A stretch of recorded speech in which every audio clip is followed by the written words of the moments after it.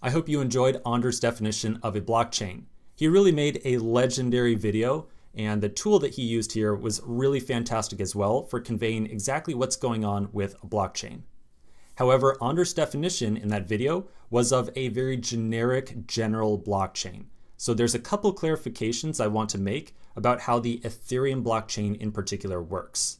So the first thing I want to point out is that Anders had said that when we do this mining process, we are looking for a hash that starts off with some number of leading zeros right here. That's not entirely correct per se. Let me show you what's really going on behind the scenes. I want you to remember for a second, a couple of videos ago, we spoke about account addresses, public keys, and private keys. And we said that those were all hexadecimal encoded numbers. So even though they look like a string of numbers and letters, we can really think of them as being solely one large number. The hash that you see right here works in exactly the same way. So I can copy the hash, I can open up my JavaScript console in the browser, I can place a 0x, which instructs JavaScript that I'm about to place a hexadecimal number, and then paste the hash, and then press enter. So you'll see that this really is a base 10 number right here. We can think of the hash as being a number. Now, Anders had specifically said that we are looking for a hash that starts off with some number of zeros. Again, that's not entirely correct. What we are really looking for is a hash that is less than some target value. So 000F727 might be less than some target value that our algorithm is looking for. Let me show you an example of this in a flow diagram to just make sure it's really clear. All right, so on the left-hand side here, we've got some amount of data that will be input to our given block. And then next to it, we have that nonce value, which you can think of as being a counter variable.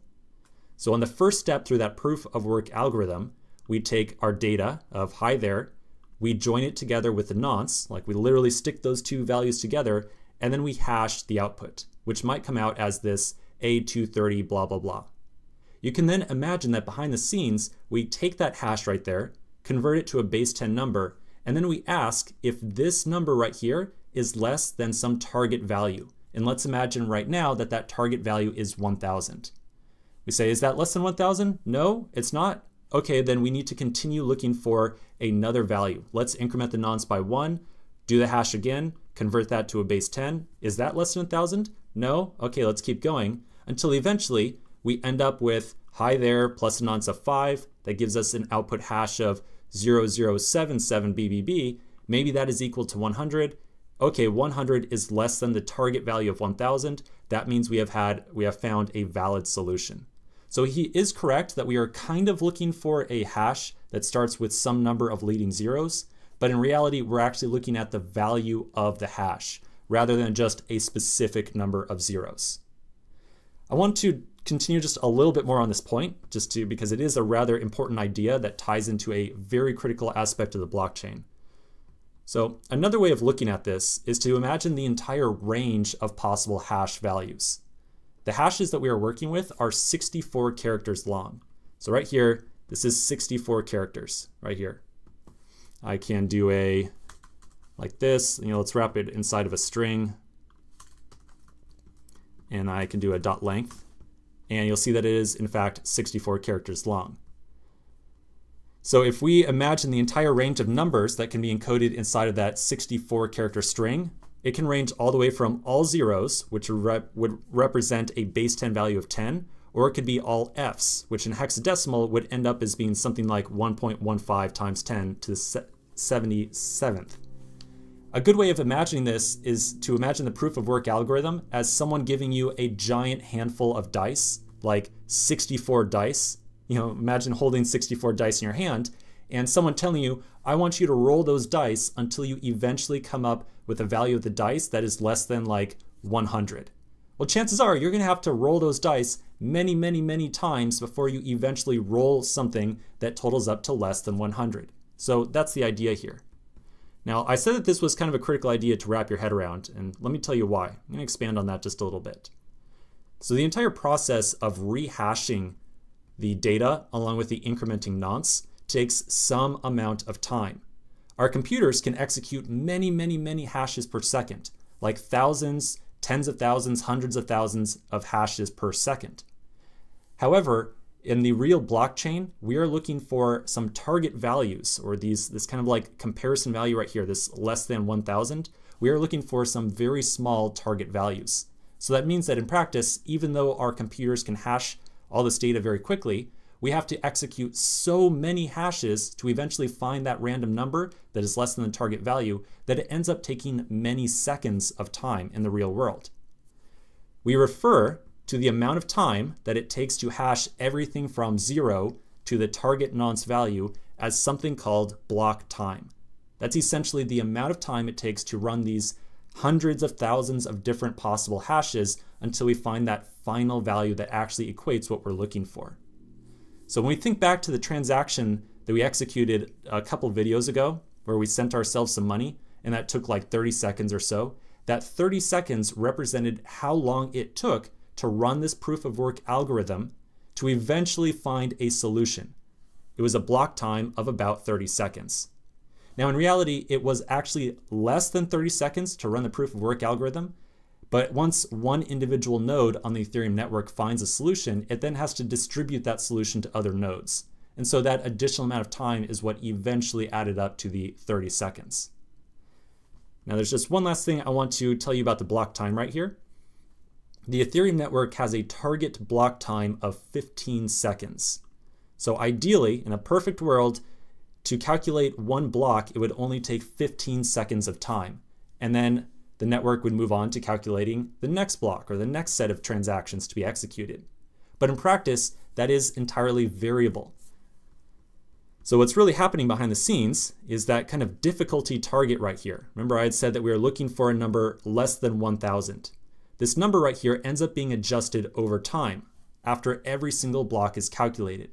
The network looks at how long it took to calculate the previous block, and it says, okay, if this was really high, or if it took way too long to calculate the block, then let's raise the target number.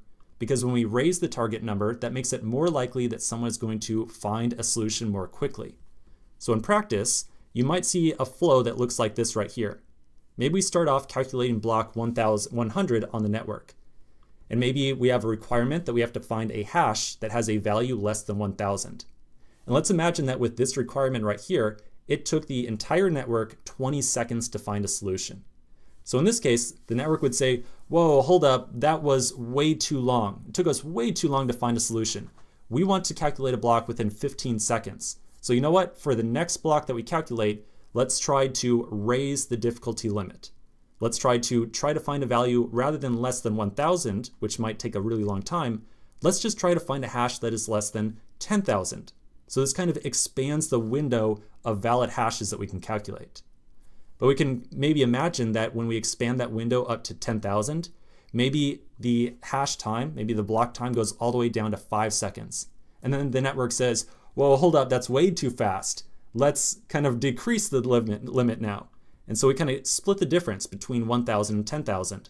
And we now go down to 5,000. So we're trying to find a value or a hash that has a value less than 5,000 now. Maybe this takes 17 seconds. And so the network says, okay, this feels right, this feels good. And then we go on to the next step over here. And well, 17 seconds is good, but it still took maybe slightly too much time. So on the next block, let's try to find a hash less than 4,000. And maybe that then gives us 15 seconds here. Now you might be thinking, why is there so much variance here? Is there any variance? Why does it take different amounts of time? And why do we have to kind of adjust this difficulty target between blocks? Well, remember, the number of people who are running nodes on the Ethereum network at any given time is always in flux. People might be starting up nodes to calculate these hashes. Other people might be turning their computers off. So at any given time, the number of computers that are trying to calculate these valid hashes is always going to be changing. And so this difficulty target always has to be adjusted between every block to meet the actual computing availability of the Ethereum network. All right, now there's one last thing that I want to tell you about, just because it's a very interesting website that's going to kind of shed a little bit of light on what's happening here. So I'm going to put the link to it on the screen right here. We're going to go to etherscan.io, chart/block time. So this is a fantastic little chart that shows you the average amount of time that has taken to calculate these blocks over the last, 2 years or so. So you can see more recently, and chances are when you're watching this video, the graph will extend far into the future. But at least for me right now, some of the most recent block times are around 15 seconds. Now there was some point in time where they took all the way up to 30 seconds, but clearly something happened that reduced that down to about 13 and then back up to 15 or so. So you can always check out this chart right here to get a good idea of what the current block time is. And it'll give you some idea of how long it might take for a transaction to actually be computed and finalized by the network. Okay, so at long last, after a lot of discussion, we now have a good idea of exactly why it took so much time for that transaction to be completed and actually send some money from that faucet account over to yours on the xmrig network. So now that we have a better idea of what's going on with that, let's continue in the next video.